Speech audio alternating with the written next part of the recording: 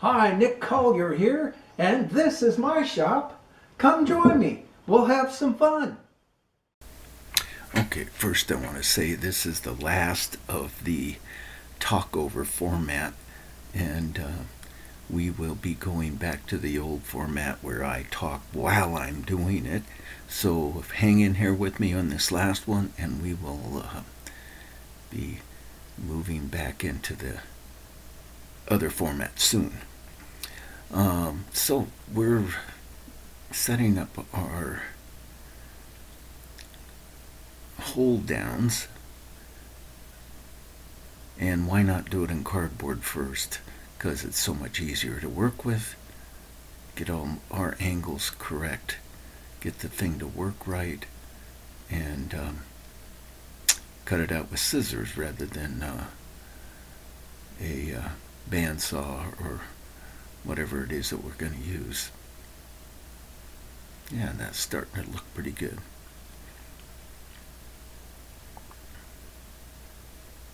The key is here to get it to move up and down smoothly. So we got the angles right, we got all of our radiuses correct. So let's just transfer it over into steel and go from there. Put a little center punch in that one little part there. And we need 3 of these. Turns out that we needed 4, but well, we just did 3.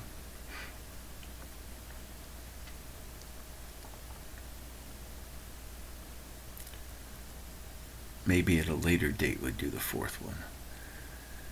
So we're on the bandsaw.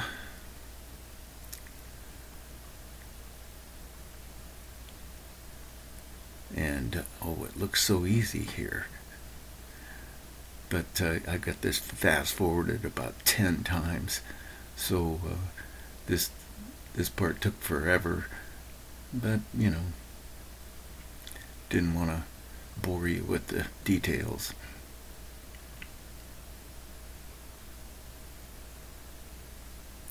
We're getting there. So just trim off the little excess pieces with my shear.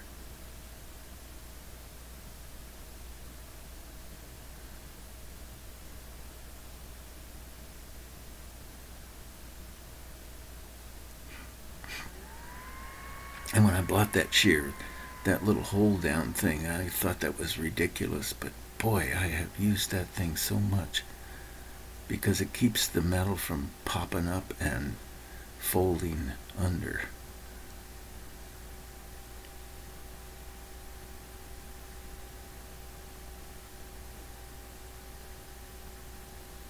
You can see right there where I'm taking a nice long cut. So what I've done is I've welded all 3 of them together, and I'm not sure that I showed that. And now I'm coming in and, oh no, not welded, yeah, clipped them together.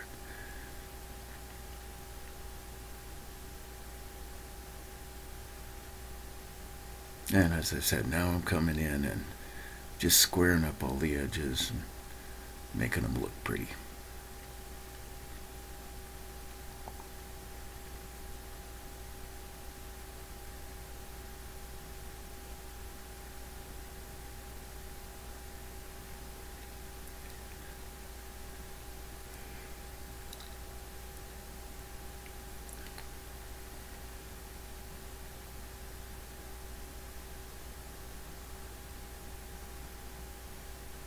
Okay, and then once they're all squared up, I took them apart, and now I'm cleaning up each one separately, deburring them. And let's put them in the mill. We'll drill out that center hole, and may as well do them all at one time.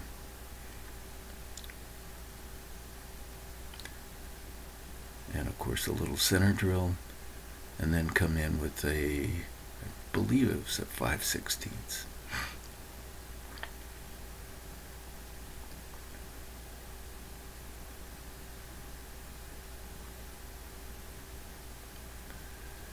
straight down.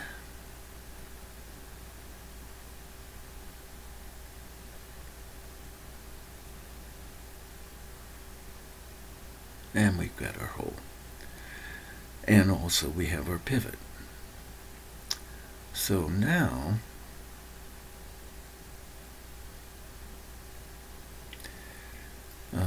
I got the little rotary table, and we want to square it up, make sure it's all working properly and centered.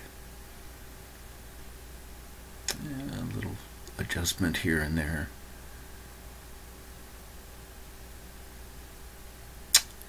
And we're centered.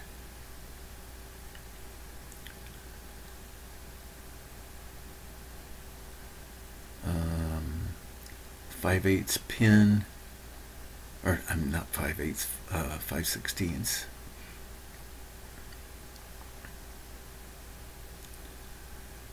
And I just took a deburring tool and ran it down there to give myself a center. You know, this is not a critical measurement, just to try to get that arch.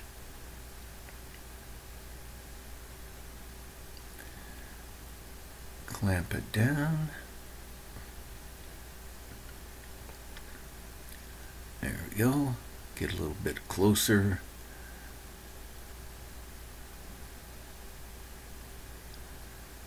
Put in a 5/16 cutter. Bring it out to the proper position.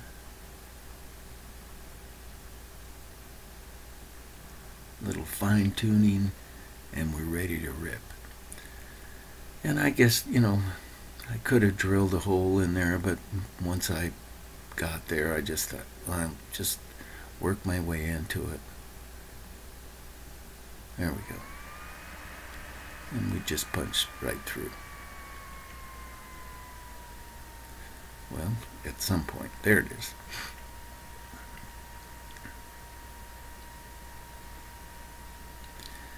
And kind of walk around this half circle. Well, not half, but portion of a circle. Come back, do the other end.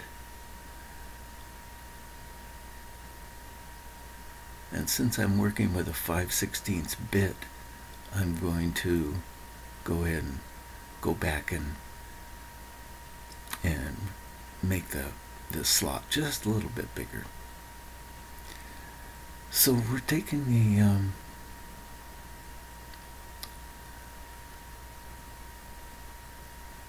the rollers, and we've got them all set up. Now we're just tacking things together, getting ourselves a reasonable line going, and putting it in the water as soon as possible so that bearing doesn't get tweaked out.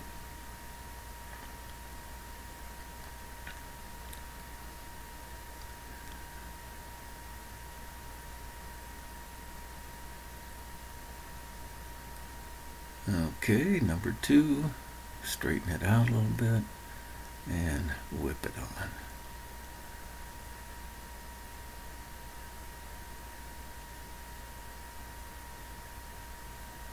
And number 3.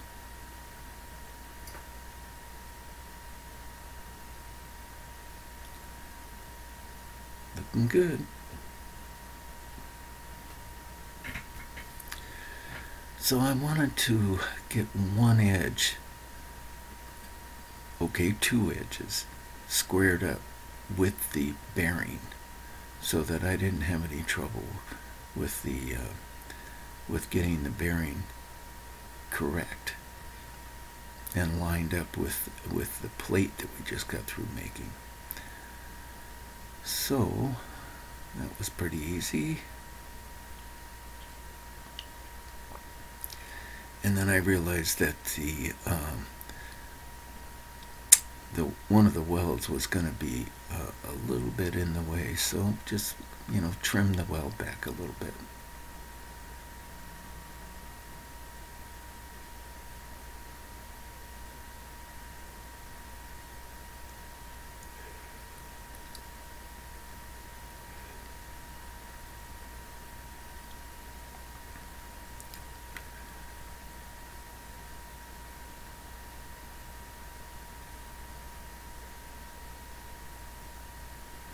It probably affects the weld, but it's not gonna be, I didn't take the entire weld off. I just create a little bit of extra room.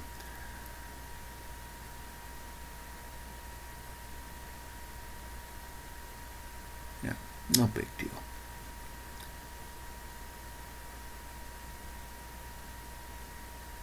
Oh, I see.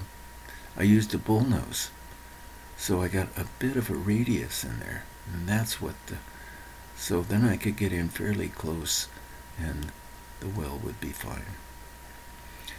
So now we set the thing up and just do a quick tack. And then what the hell, just weld the hell out of it.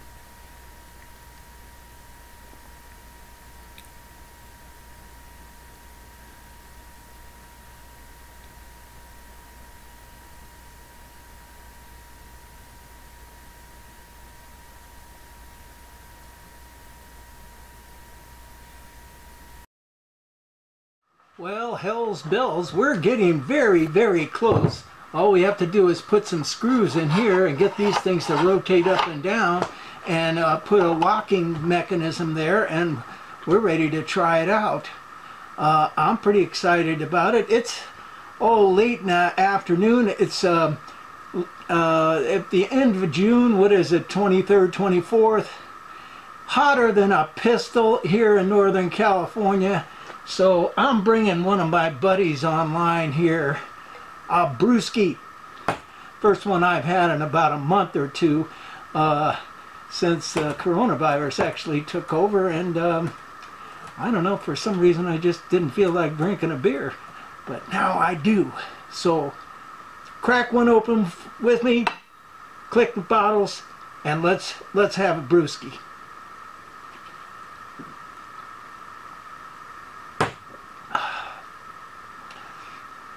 In the meantime, while we're doing this, I think I'll take you into the art part of my studio or workshop and look at this recent piece that I've been working on.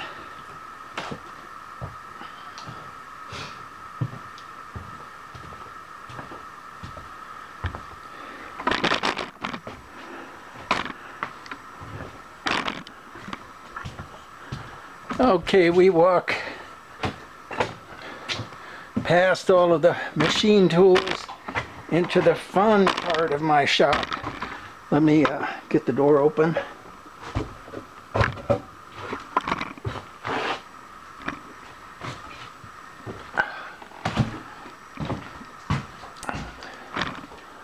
Oh, we'll show off a couple of pieces here. And here, these pieces I did some years back when I was doing watercolor on an old man and an old woman. Really, I did it to prove to myself that I could. Once I did it, I really didn't want to do faces anymore. So, what the hell. So, and on this side, this is Edwards Crossing, about 1.5 miles from us. It's an old bridge made at the turn of the 19th century. No, 18th century. Anyhow, 1909. And that's the river that flows below it. It's quite impressive, especially in the summertime. We've got a little cabin piece that I did, I don't know, probably 7 years ago. And a little babe piece here. Once again, just to prove to myself that I could. And once I did it, it was like, yeah, I don't want to do another one. So now we're kind of in the process of coming up with some wild stuff that I'm pretty excited about. And here's a piece right here. You can kind of, and that piece is not huge, 15 by 30 or so, but it has good feel to it. And this piece back here, which took me weeks and weeks to do, just because it was pretty complicated, And once I got it done, it was like, oh man, I really like that piece. And then we got some other pieces, older pieces here. These are more realistic. And I did a lot of that for probably 5 or 7 years. And then, you know, I just like kind of got bored with it. So now what I'm working with is this gigantic piece here, 8 feet tall, I think 5 feet wide.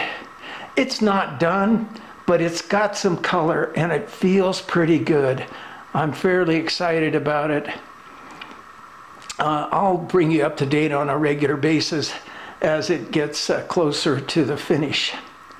So that's the fun part. The Le fin du monde is the other fun part, and we're having a good time.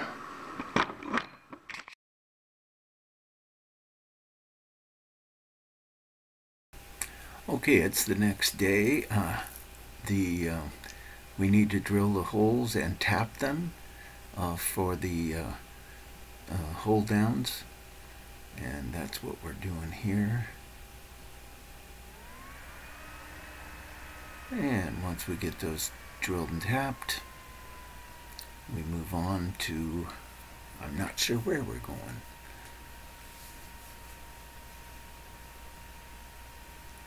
Oh yeah, countersink.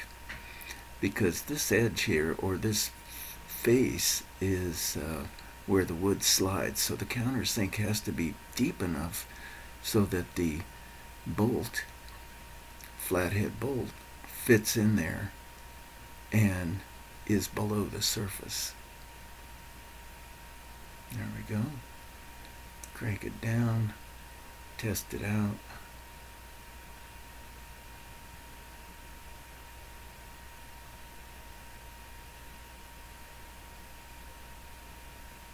Yeah, that's gonna work. Oh, maybe not. Okay, let's go a little further.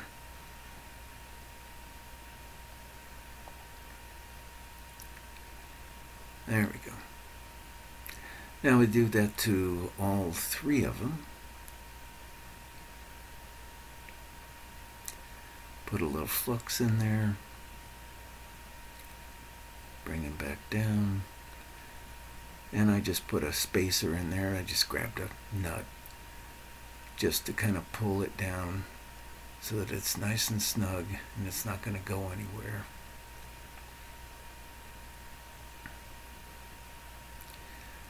A little more flux. And I did take and clean off the face of the bolt so that when I weld it, it's going to be nice clean metal on both sides.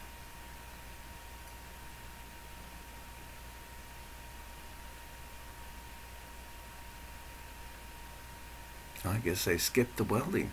Well, I know it was there, but that's okay. We got plenty of welding to do. Actually, it was silver solder.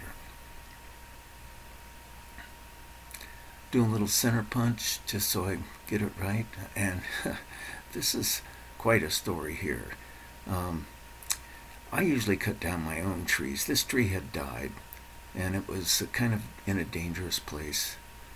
And so I usually cut my own trees down, but my wife was all, you know, she is like up in arms. You're not going to cut any big trees down anymore. And I'm like, okay, fine, let's, you know, hire somebody. So she hires this clown, and he cuts the tree down, and it's supposed to go the other way. And he cuts it wrong. And you may have seen that. And the damn tree dropped right. The only place it could have dropped where it didn't hurt anything was right in the middle of that little spot between the road and the building. And lucky for me, it didn't touch the building.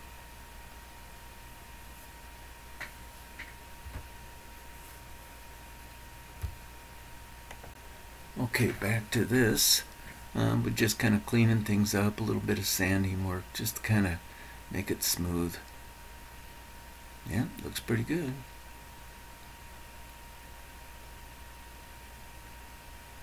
So we'll come in, put a little Loctite on that outer bolt or outer nut, snug her down, and we got ourselves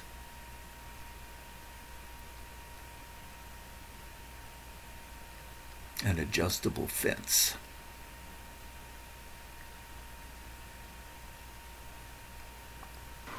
All right, so we're here. We want this thing to fit, but the bearing isn't going to go over the top. So we've got to kind of, I mean, it's almost there. And especially if we put it on this way. It's like, oh man, just a smidge. So we're just going to take a little notch out of the top here. It's not going to make any difference.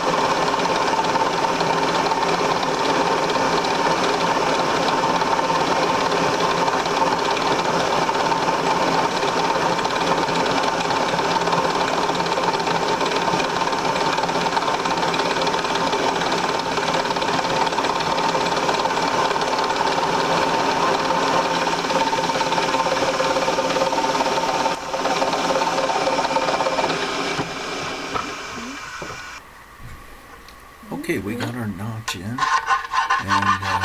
deburr it a little bit. And, Do what? we're ready to test this thing out. No, she went outside. I'm guessing she's down at the house somewhere. Okay, Yeah. a little more deburring than I anticipated. Waiting for somebody to let her in. There it is. Yeah, drops right in. Oh, that is so perfect.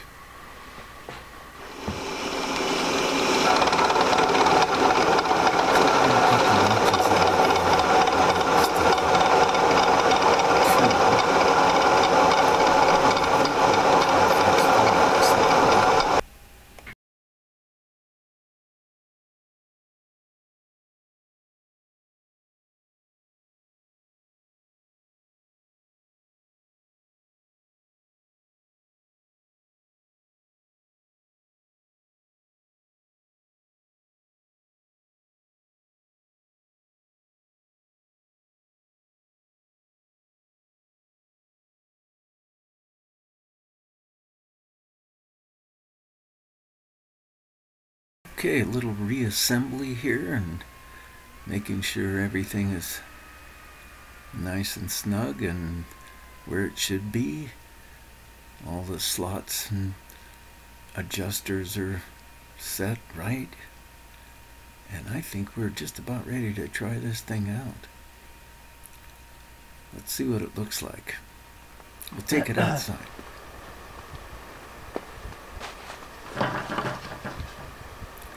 Nice clean board in cedar. So, come on. One hell of a racket.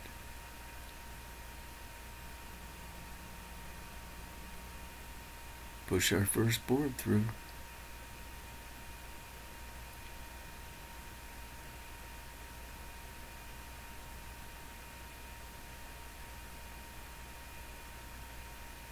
Now I took a second pass at it just to kind of clean up the surface. Yeah, looks pretty damn good. There's some riffles in there that I don't like, but not too bad. Other than that, I think we're in pretty good shape.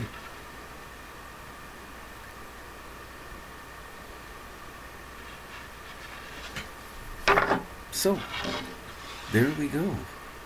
So far, this machine is functional and doing what I wanted it to do, minus a few issues.